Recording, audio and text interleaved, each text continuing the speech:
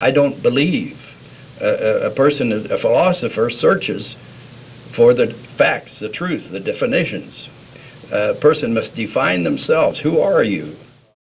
But do the answers that you're seeking for, and that you said you were seeking for, did they lie within? Did you find the answers from within yourself or from an outside source? There is no God outside of yourself. You have to find the truth. You find it through yourself. You can't get it from reading books, even though they're my books. You'll not find the truth, the solution that you want. I try to point a way to a roadmap, but basically, you do not learn anything in this life. You become. People of their own do not try to go after the truth. They try to adapt society to their desires. And they go where they can get favorable answers. And they associate with people that flatter them. But that isn't the truth.